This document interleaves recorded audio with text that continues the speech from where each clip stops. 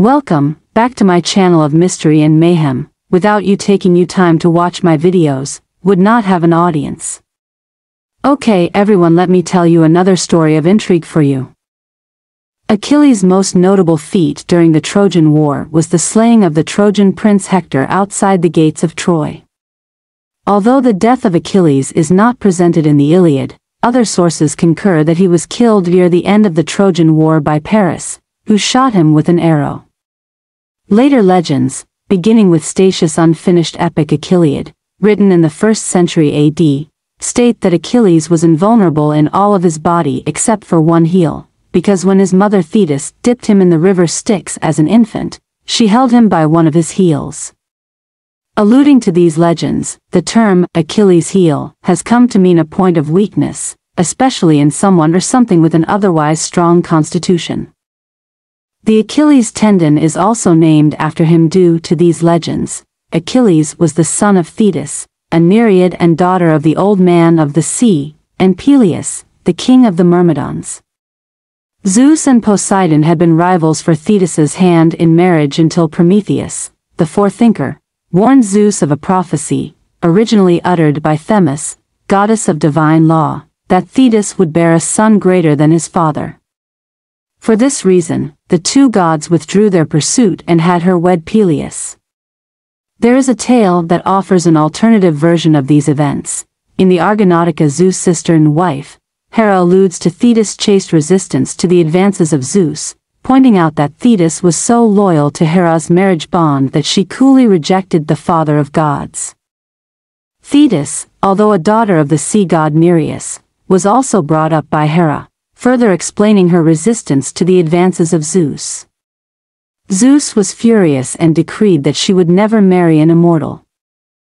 According to the Achilliad, written by Statius in the 1st century AD, and to non-surviving previous sources, when Achilles was born, Thetis tried to make him immortal by dipping him in the river Styx. However, he was left vulnerable at the part of the body by which she held him, his left heel. See Achilles' heel, Achilles tendon. It is not clear if this version of events was known earlier. In another version of this story, Thetis anointed the boy in ambrosia and put him on top of a fire to burn away the mortal parts of his body. She was interrupted by Peleus and abandoned both father and son in a rage. None of the sources before Statius make any reference to this general invulnerability. On the contrary, in the Iliad, Homer mentions Achilles being wounded. In Book 21, the Paeonian hero Asteropaeus, son of Pelagon, challenged Achilles with the river Scamander. He was ambidextrous, and cast a spear from each hand. One grazed Achilles' elbow, drawing a spurt of blood.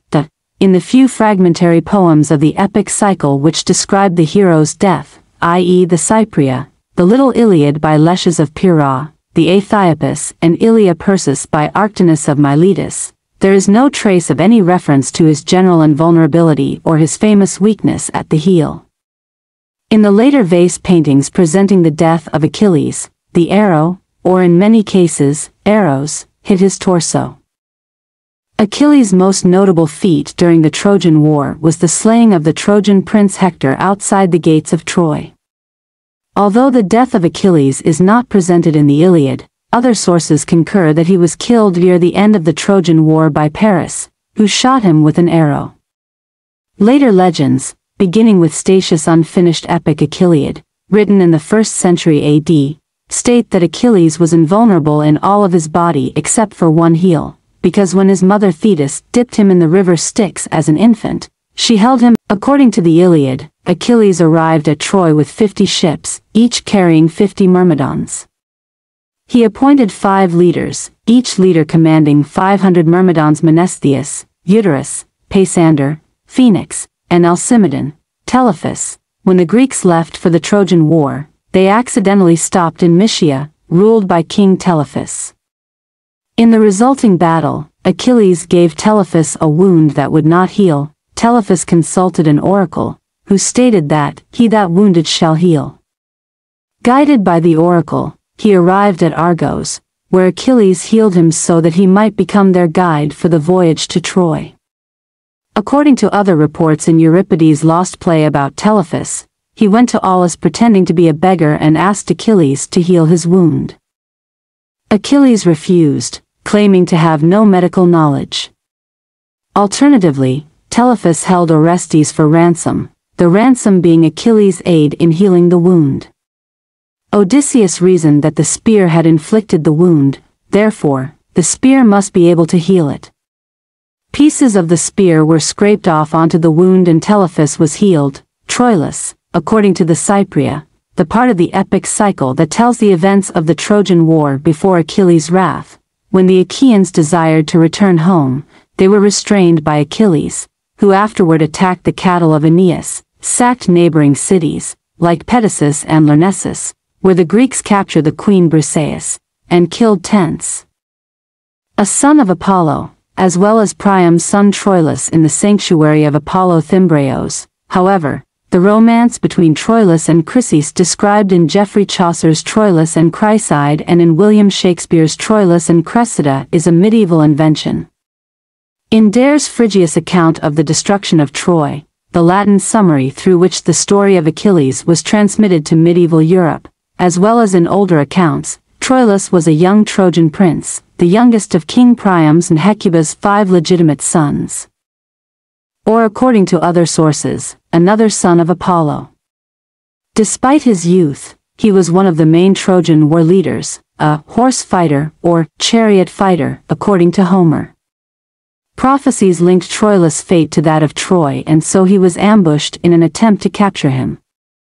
Yet Achilles, struck by the beauty of both Troilus and his sister Polyxena and overcome with lust, directed his sexual attentions on the youth, who, refusing to yield, instead found himself decapitated upon an altar omphalos of Apollo Thymbraeus. Later versions of the story suggested Troilus was accidentally killed by Achilles in an overardent lover's embrace. In this version of the myth, Achilles' death, therefore, came in retribution for this sacrilege. Ancient writers treated Troilus as the epitome of a dead child mourned by his parents.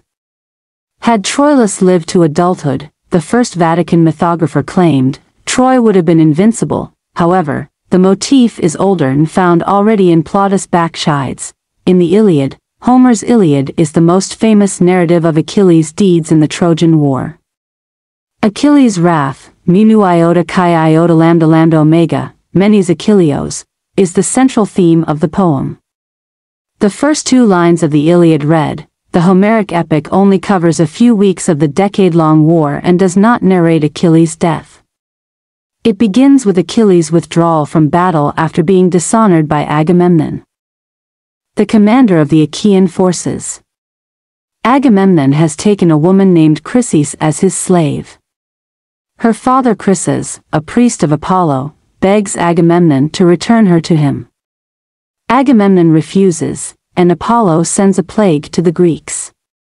The prophet Calchas correctly determines the source of the troubles but will not speak unless Achilles vows to protect him.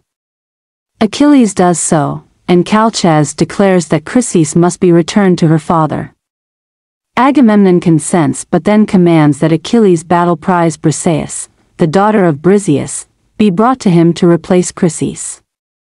Angry at the dishonor of having his plunder and glory taken away, and, as he says later because he loves Briseis, with the urging of his mother Thetis, Achilles refuses to fight or lead his troops alongside the other Greek forces. At the same time, burning with rage over Agamemnon's theft, Achilles prays to Thetis to convince Zeus to help the Trojans gain ground in the war, so that he may regain his honor. As the battle turns against the Greeks, thanks to the influence of Zeus, Nestor declares that the Trojans are winning because Agamemnon has angered Achilles, and urges the king to appease the warrior. Agamemnon agrees and sends Odysseus and 2 other chieftains, Ajax and Phoenix. They promise that if Achilles returns to battle, Agamemnon will return the captive Briseis and other gifts. Achilles rejects all Agamemnon offers him and simply urges the Greeks to sail home as he was planning to do. The Trojans, led by Hector, subsequently push the Greek army back toward the beaches and assault the Greek ships. With the Greek forces on the verge of absolute destruction, Patroclus leads the Myrmidons into battle, wearing Achilles' armor, though Achilles remains at his camp. Patroclus succeeds in pushing the Trojans back from the beaches but is killed by Hector before he can lead a proper assault on the city of Troy. After receiving the news of the death of Patroclus from Antilochus, the son of Nestor, Achilles grieves over his beloved companion's death. His mother Thetis comes to comfort the distraught Achilles. She persuades Hephaestus to make new armor for him, in place of the armor that Patroclus had been wearing, which was taken by Hector. The new armor includes the shield of Achilles, described in great detail in the poem. Enraged over the death of Patroclus, Achilles ends his refusal to fight and takes the field, killing many men in his rage but always seeking out Hector. Achilles even engages in battle with the river god's commander, who has become angry that Achilles is choking his waters with all the men he has killed. The god tries to drown Achilles but is stopped by Hera and Hephaestus. Zeus himself takes note of Achilles' rage and sends the gods to restrain him so that he will not go on to sack Troy itself before the time allotted for its destruction, seeming to show that the unhindered rage of Achilles can defy fate itself. Finally, Achilles finds his prey.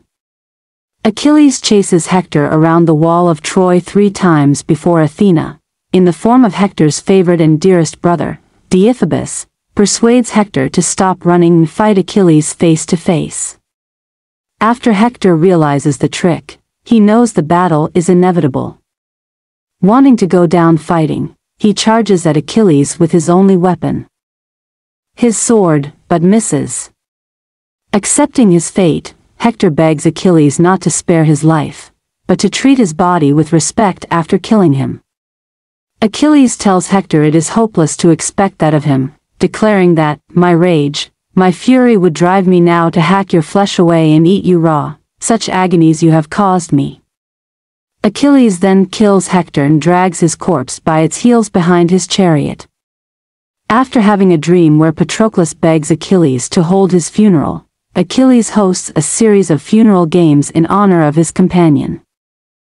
At the onset of his duel with Hector, Achilles is referred to as the brightest star in the sky, which comes on in the autumn, Orion's dog, Sirius, a sign of evil. During the cremation of Patroclus, he is compared to Hesperus, the evening/western star, Venus, while the burning of the funeral pyre lasts until Phosphorus, the morning/eastern star, also Venus, has set, descended, with the assistance of the god Hermes, Argiphantes. Hector's father Priam goes to Achilles' tent to plead with Achilles for the return of Hector's body so that he can be buried. Achilles relents and promises a truce for the duration of the funeral, lasting 9 days with a burial on the 10th, in the tradition of Niobe's offspring.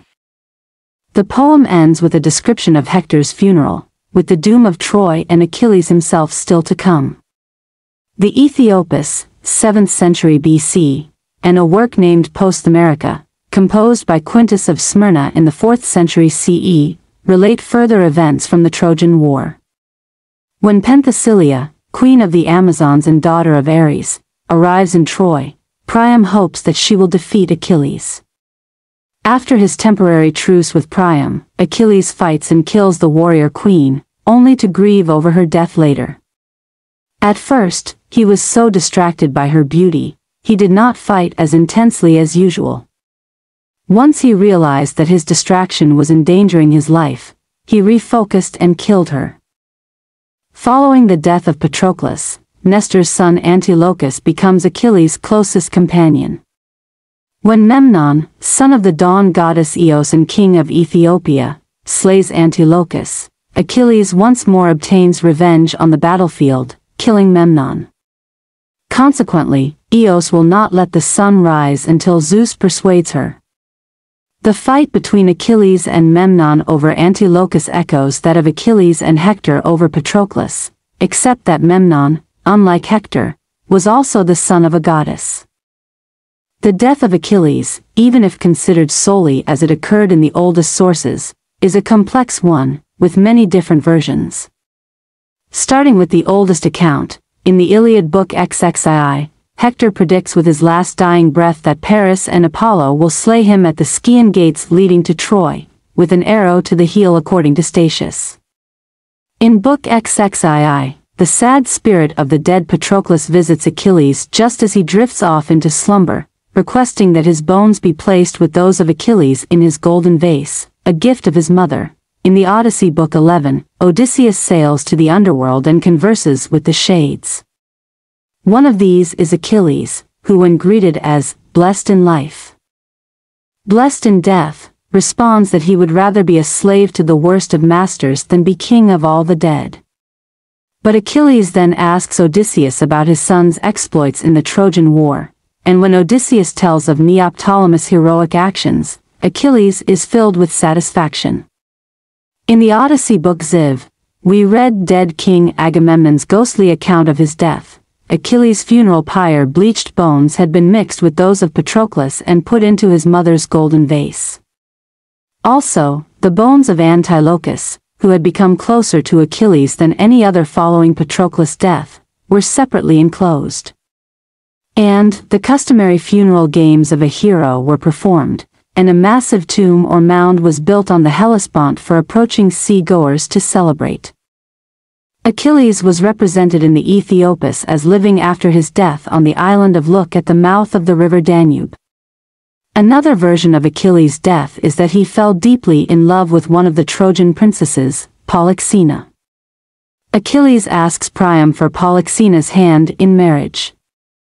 Priam is willing because it would mean the end of the war and an alliance with the world's greatest warrior. But while Priam is overseeing the private marriage of Polyxena and Achilles, Paris, who would have to give up Helen if Achilles married his sister, hides in the bushes and shoots Achilles with a divine arrow, killing him.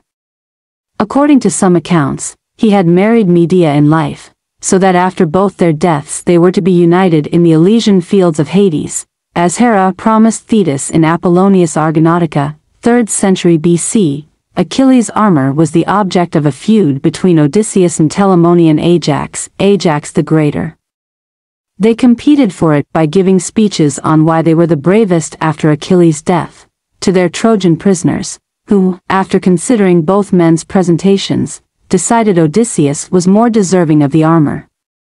Furious, Ajax cursed Odysseus, which earned him the ire of Athena, who temporarily made Ajax so mad with grief and anguish that he began killing sheep, thinking them his comrades. After a while, when Athena lifted his madness and Ajax realized that he had been killing sheep, he was so ashamed that he committed suicide. Odysseus eventually gave the armor to Neoptolemus, the son of Achilles. When Odysseus encounters the shade of Ajax much later in the house of Hades, Odyssey, Ajax was still so angry about the outcome of the competition that he refuses to speak to Odysseus. This is why I love mythology. Yes, we show our human traits such as jealousy and rage, but the gods and goddess do as well in many of the stories in mythology. I truly hope you enjoyed this story. Till the next time we meet, be safe out there. Blessed it be.